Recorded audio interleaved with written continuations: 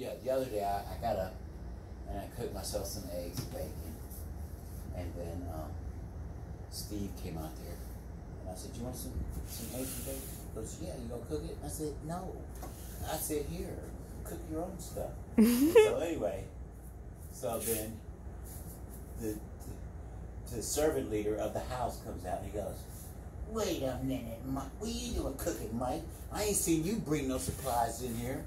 And I said, that was my food. I bought that for you. "Oh, you did, huh?" "Well, no, it wasn't Mike. It was Steven. He's up there cooking food." I said, "No, I gave that food to Steven." And Steven was saying, "Oh, okay." They said, "Why would you do that?" I was like, "You guys are ridiculous, man." Then he comes the other day, this morning, to me, "Where'd you get the refrigerator?" I said, "Well, remember all that painting I was doing over the weekend?"